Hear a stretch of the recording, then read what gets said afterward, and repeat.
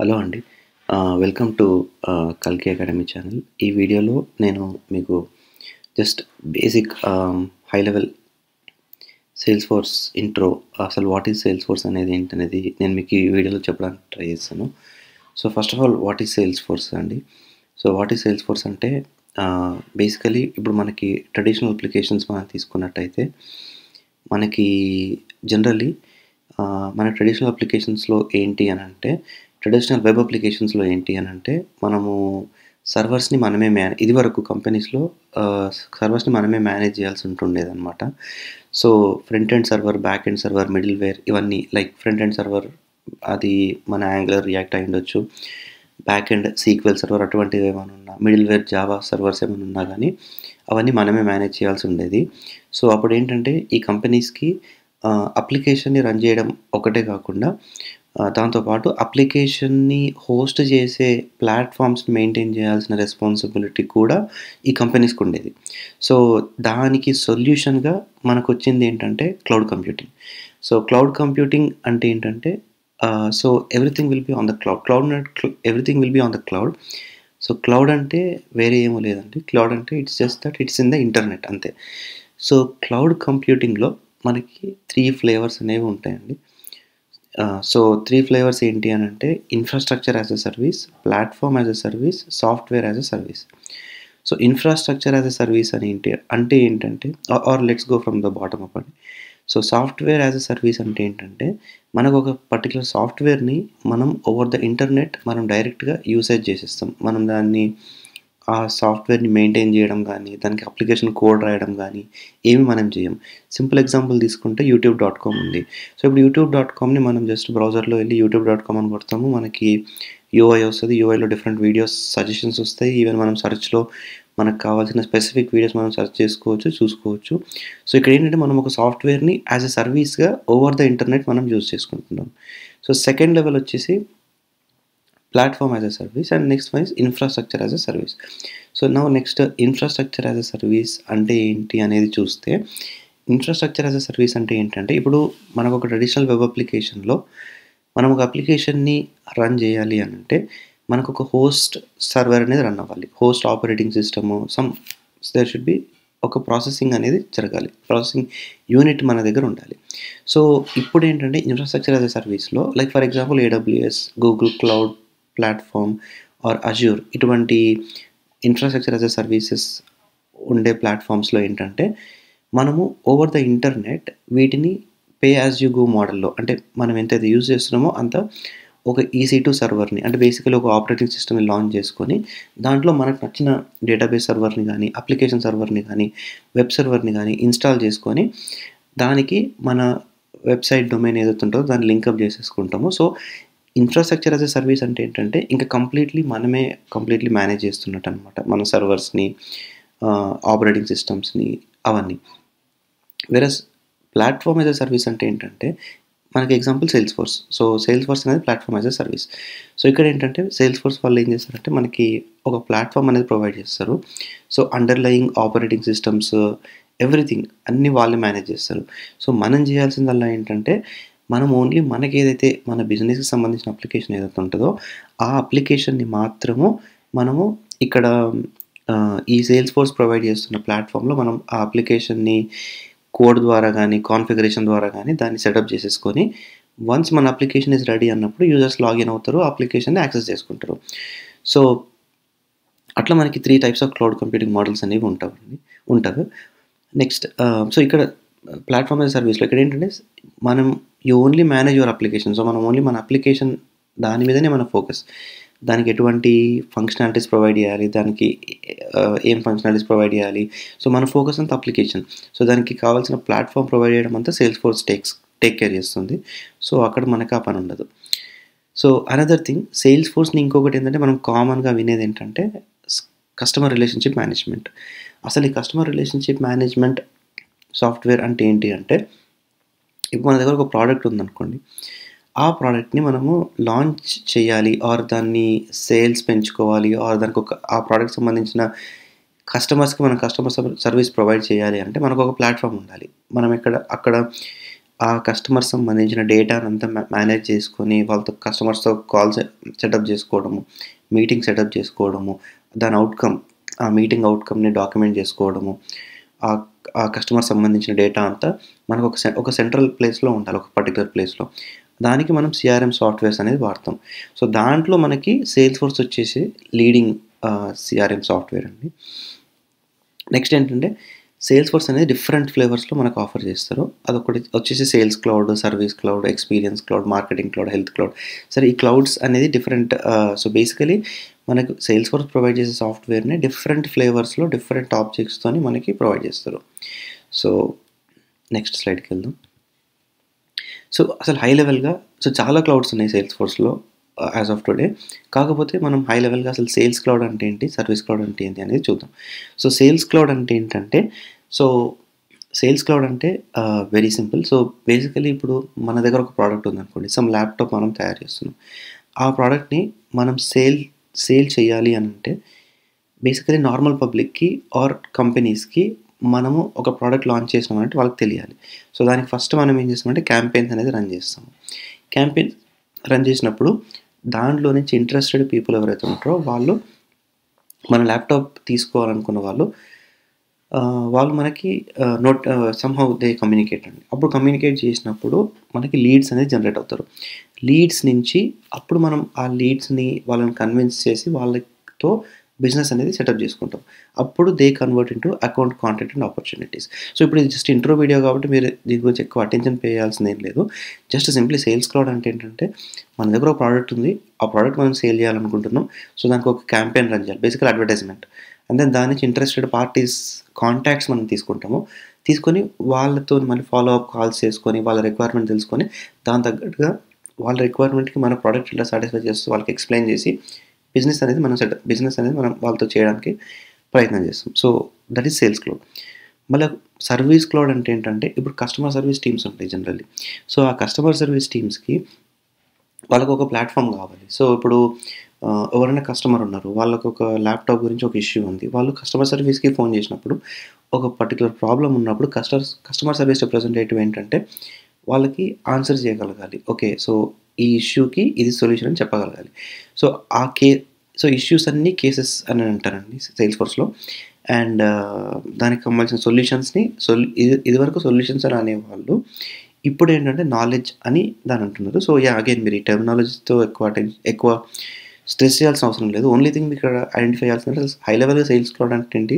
Service cloud అంటే ఏంటి? And then ఇంకోటేంటంటే అసలు జనరల్‌గా సేల్స్‌ఫోర్స్‌లో మనకు చాలా క్లౌడ్స్ ఉంటాయనేది ఒకటి మీరు నోటీస్ చేస్తే సరిపోతుంది ఈ వీడియో వరకు. నెక్స్ట్ అసలు సేల్స్‌ఫోర్స్ హిస్టరీ అంటే సేల్స్‌ఫోర్స్ అనేది యాస్ ఎ కంపెనీ స్టార్ట్ అయింది 99లో అండి. తర్వాత దాని పబ్లిక్ కంపెనీగా అయింది 2004. అండ్ దెన్ 2005లో సేల్స్‌ఫోర్స్ వాళ్ళు ఏం చేశారంటే యాప్ ఎక్స్‌చేంజ్ అనే ఒక సర్వీస్‌ని లాంచ్ చేశారు. సో, ఆ యాప్ ఎక్స్‌చేంజ్ అనే సర్వీస్ అనేది ఏంటంటే వెరీ సింపుల్ లైక్ మనకి ఎట్లయితే ఐఫోన్‌లో యాప్ స్టోర్ అని, ఆండ్రాయిడ్ ఫోన్స్‌లో ప్లే స్టోర్ అని ఎట్లయితే ఉంటుందో, సిమిలర్‌లీ సేల్స్‌ఫోర్స్‌లో యాప్ ఎక్స్‌చేంజ్ అంటే ఏంటంటే ఒక ఇండిపెండెంట్ సాఫ్ట్‌వేర్ వెండర్స్ వాళ్ళు ఒక అప్లికేషన్‌ని బిల్డ్ చేసి they can sell are they can provide it for free on the app exchange service అండి. Similar to app store and Google play. And then initially Salesforce launch చేసినప్పుడు వాళ్ళు provide చేసింది only sales cloud and service cloud. But ఇప్పుడు they they are providing more clouds అంటే experience cloud, marketing cloud, health cloud, non profit cloud. So, అట్లా so many clouds they are providing. So, basically అంటే మనం clouds అని చూసి మళ్ళీ ఏందో అని అనుకోవద్దండి. బేసిక్‌గా underlying architecture everything is same. It is just మనం ఎటువంటి టేబుల్స్ అంటే ఎట్లాంటి డేటా స్టోర్ చేసుకుంటున్నామో, సేల్స్‌ఫోర్స్ మనకి డిఫాల్ట్‌గా ఇచ్చే కొన్ని ఫంక్షనాలిటీస్ ఏంటి అవి కొన్ని డిఫైర్ అవుతాయి అంతే. సో, అట్లా డిఫరెంట్ క్లౌడ్స్ అనేది సేల్స్‌ఫోర్స్ ప్రొవైడ్ చేస్తుంది. సో, వై సేల్స్‌ఫోర్స్ అంటే సేల్స్‌ఫోర్స్ అనేది ఎందుకు మనం నేర్చుకుంటాం are like why people prefer Salesforce అని అంటే so, learning curve is easy. అంటే బేసికల్లీ మనకి లాట్ ఆఫ్ ఆన్‌లైన్ రిసోర్సెస్ అనేవి ఉన్నాయి. అంతేకాకుండా మనకి సేల్స్‌ఫోర్స్ ట్రైల్ హెడ్ అనేది ఒకటి ఉంటది. అది మనకు ఆన్‌లైన్‌లో వెళ్ళి trailhead.salesforce.com అంటే మనకొక వెబ్‌సైట్ ఓపెన్ అవుతది. అక్కడ ఏంటంటే మనకి లాట్ ఆఫ్ మాడ్యూల్స్ ఉంటాయన్నమాట. సో, మనకి సేల్స్‌ఫోర్స్ ఎవ్రీ కాన్సెప్ట్ దాంట్లో in the form of modules ఉంటాయి. సో, మనం అది దాని ద్వారా సేల్స్‌ఫోర్స్ నేర్చుకోవడం చాలా ఈజీ. దాంట్లో ప్రాజెక్ట్స్ కూడా ఉంటాయన్నమాట. ఈవెన్ బ్యాడ్జెస్ ఉంటాయి. So, this is the best platform to learn Salesforce. అంతేకాకుండా మనకి లాట్ ఆఫ్ యూట్యూబ్ వీడియోస్ ఉంటాయి. అంతేకాకుండా స్టాక్ ఎక్స్చేంజ్లో లాట్ ఆఫ్ డిస్కషన్స్ జరుగుతూ ఉంటాయి. అండ్ ఇంతేకాకుండా మీరు సేల్స్‌ఫోర్స్ నేర్చుకొని ప్రాక్టీస్ చేయాలి అని అంటే మీరు ఒక ఫ్రీ డెవలపర్ అకౌంట్ క్రియేట్ చేసుకోవచ్చు.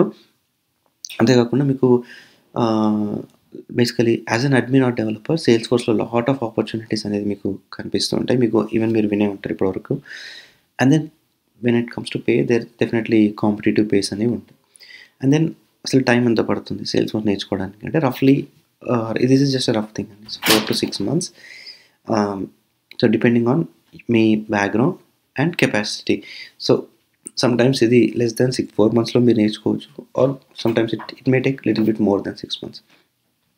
And it depends on me background. ఒకవేళ మీరు ఐటీ బ్యాక్‌గ్రౌండ్ నుంచి వస్తున్నారా, నాన్ ఐటీ నుంచి వస్తున్నారా, అప్పుడు దాన్ని బట్టి అండ్ ఆల్సో మీరు కెపాసిటీ అంటే మీరు ఎంత టైం స్పెండ్ చేస్తున్నారు దాన్ని బట్టి కూడా మీరు ఎంత టైంలో మీరు నేర్చుకుంటారు అనేది డిసైడ్ అవుతుంది.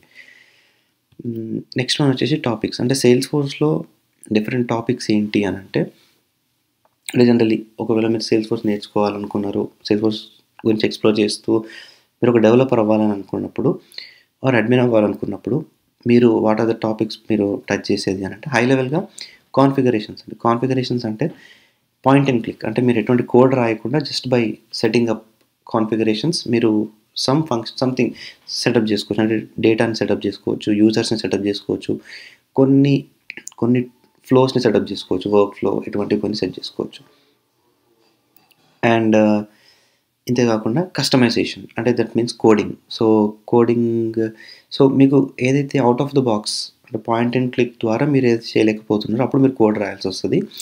దానికి మీకు బ్యాక్ ఎండ్ ఏంటంటే ఏపెక్స్ కోడింగ్ అని అంటాము. ఏపెక్స్ అంటే basically it's very similar to Java. అంటే object oriented programming language.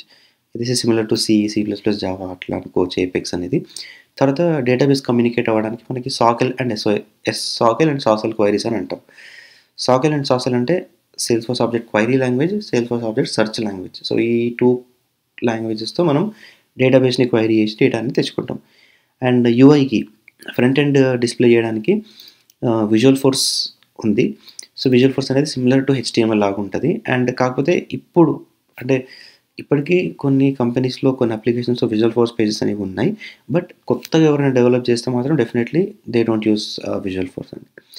And then lightning ఆరా. తర్వాత విజువల్ ఫోర్స్ తర్వాత వచ్చింది లైట్నింగ్ ఆరా. కాకపోతే ఆరా కంటే కూడా ఇప్పుడు మళ్ళీ కొత్తగా వచ్చింది వెబ్ కాంపోనెంట్స్. సో అందుకని ఎవరైనా ఇప్పుడు లేటెస్ట్‌గా అందరూ వెబ్ కాంపోనెంట్సే యూజ్ చేస్తారనమాట. సో విజువల్ ఫోర్స్ ఆరా అనేది అంటే ఇప్పుడు ఎవరైనా కొత్తగా డెవలప్ చేస్తే మాత్రం వాళ్ళు యూజ్ చేయట్లేదు.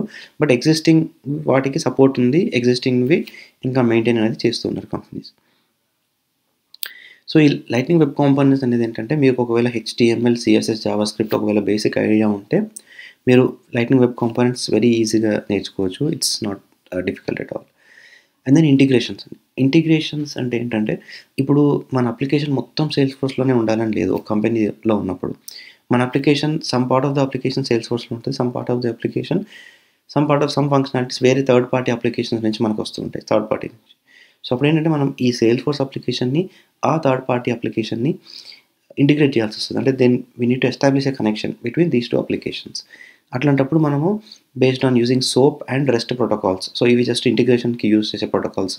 మీరు ఎక్కువ స్ట్రెస్ చేయాలి ఈ టెక్నికల్ టర్మ్స్‌కి మీరు ఎక్కువ స్ట్రెస్ చేయాల్సిన అవసరం లేదు. ఇక్కడ మీరు తెలుసుకోవాల్సింది ఏంటంటే జస్ట్ సేల్స్‌ఫోర్స్ అప్లికేషన్ అనేది ఇంకొక అప్లికేషన్‌తో ఇంటరాక్ట్ అవుతుంది అంతే. సో ఆ థర్డ్ పార్టీ అప్లికేషన్ ఎగ్జాంపుల్ ఏంటంటే సమ్‌టైమ్స్ మనం స్ప్లంక్‌తో ఇంటిగ్రేట్ చేస్తూ ఉంటాం టు గెట్ మానిటరింగ్. అంటే లైక్ మన అప్లికేషన్‌లో మానిటరింగ్ చేయడానికి వాడవచ్చు. Are some AWS సర్వీసెస్‌తో or any other third party. So అటువంటివి మనం ఇంటిగ్రేషన్స్ అనేది చేస్తూ ఉంటాం జనరల్లీ. సో మీరు సేల్స్‌ఫోర్స్ నేర్చుకోవాలనుకున్నప్పుడు మీరు కవర్ చేసే టాపిక్స్ ఏంటంటే జనరల్లీ కాన్ఫిగరేషన్‌వి ఫస్ట్ అన్నీ కవర్ చేస్తారండి. అంటే ఇక్కడ ఓన్లీ ఇవే కాదండి ఇంకా చాలా ఉంటాయి. బట్ జస్ట్ హై లెవెల్‌గా ఇవి. అండ్ దెన్ కోడింగ్ గురించి మీరు ఈ ఏరియాస్ టచ్ చేస్తారు. అండ్ దెన్ ఇంటిగ్రేషన్స్ అనేది చూస్తారు. సో హై లెవెల్‌గా ఇది కాకుండా కూడా ఫ్యూ టాపిక్స్ టచ్ అవ్వచ్చు. బట్ వెరీ హై లెవెల్‌గా కోర్ అంటే ఇవి మీరు సేల్స్‌ఫోర్స్ ఏ రోల్ ఉన్నా కానీ as a developer are admin ఉంటే మీరు మోస్ట్లీ ఈ ఏరియాస్ మీరు టచ్ చేస్తారు.